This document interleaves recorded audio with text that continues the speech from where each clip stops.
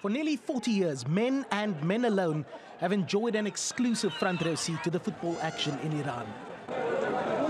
International matches, Asian Cup matches, the big games, never a woman in sight. And so Thursday, October 10, 2019, will go down in the history books as the day the beautiful game was open to everyone in the country.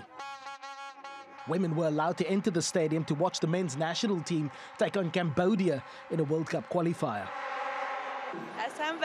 It cannot be put into words. It's unbelievable for me. The moment I bought my ticket, I was in tears. I never thought this day would come. As an Iranian woman, this is the first day that I enter the stadium after 40 years.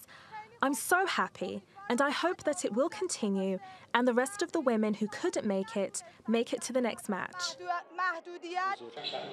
The government's about turn came after a fan set herself alight after her arrest for trying to sneak into a football match. Iran had drawn considerable criticism, most notably from FIFA, who'd been pushing for the game to be opened up to women. Only 3,500 tickets were made available to women to watch this World Cup qualifier. The stadium has a capacity of 80,000. And the women were seated separately from the men. Seated behind me are the Iranian female audiences, who through the efforts of the country's sport and the Football Federation were able to watch this national game. This is a great event. Belongs to Iranian people and country sport, and I also herewith announce that FIFA and any other organizations have had no hand in this regard. It rained goals at the Azadi Stadium in the capital, Tehran. Iran putting 14 past their opponents without reply. The flattering scoreline has propelled the team to the top of their qualifying group.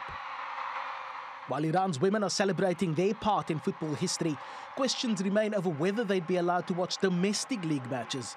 Those are not governed by FIFA. Robert Adams, TRT World.